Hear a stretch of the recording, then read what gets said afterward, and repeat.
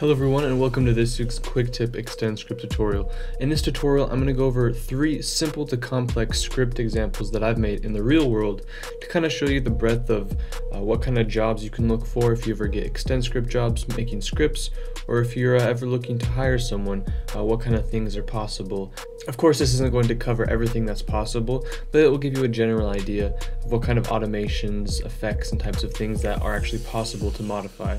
So this first script we're going to take a look at is one called Isometrics, which I made for a client and it never ended up getting released. But essentially what it does is it takes your footage and it has a simple UI and it has a very simple function.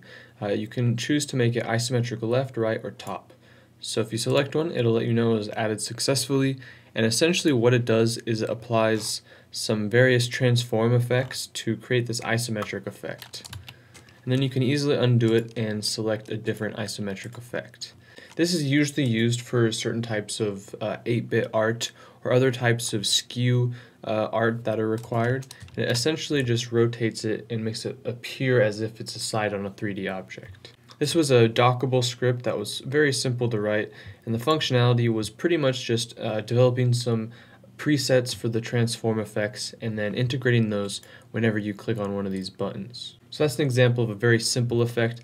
Let's move on to something of medium complexity, which instead of this one taking about a week maximum to develop and finalize, this next one took probably about 3 months to start to finish from it actually working as intended.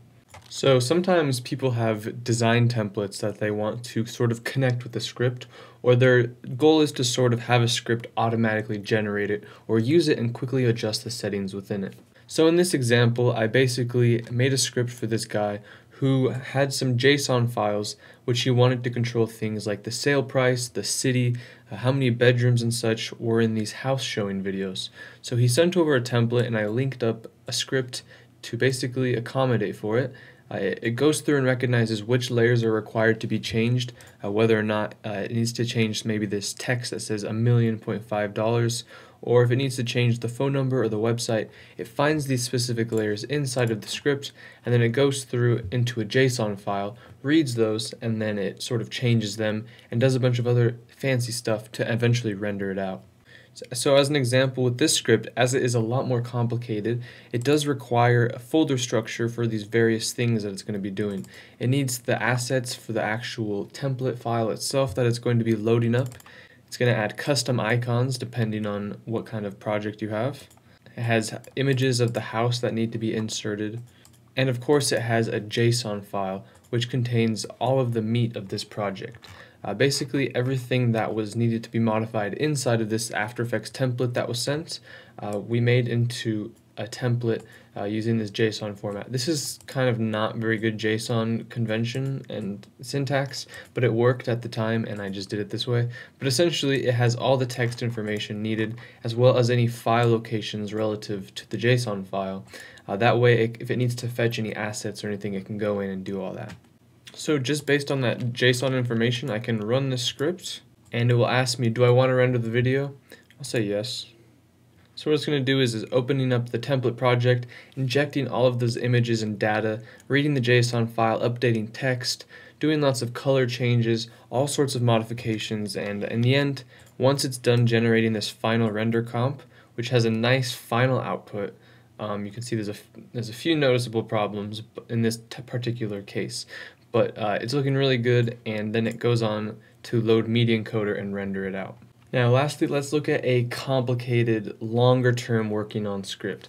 This is a very broad range. This could be a script that is 1,000 lines of code but is incredibly complicated and dense with information and things like that. Or it could be an extremely white spaced out code with 10,000 lines. This particular script is about 3,500 lines of code. And it's a custom script I developed for Production Create, who I work with quite often to make awesome scripts to help artists improve their workflows and make cool designs and custom effects. Essentially, this is a giant suite of things all in one script. It allows you to create a shape or a solid layer of any of these shapes that are built into the script. Lots of two-dimensional options, and even three-dimensional objects, which will generate 3D shapes based on two-dimensional planes inside of your composition. And then there's even more settings to customize, like what color you want it to be. You can change the width and the height, as well as the defaults, so that you can quickly launch the program again and just quickly do the same thing over and over. And then on top of that, it has an incredibly useful anchor point utility, which has a button that will select any generated shapes from the script, and then you can easily then, with any of the layers you have selected, change their anchor point to be any of these positions. And then lastly, the last cool thing that I implemented into the script is the ability to have this super powerful random feature, where basically you can have randomization for the position, rotation, opacity, scale, time in and out, tint, and 3D. Now, not only that, you can have it randomized based on just default values, anywhere from 0 to the width of the comp for position or opacity between 0 and 100, or you can specify a limit to really get precise and randomize things like crazy. And then it also has the ability to add keyframes, and the feature list is just very large, and this script took a very long time, probably at least 6 months to make. But essentially it's just very cool, and it allows you to make a lot of cool stuff very quickly.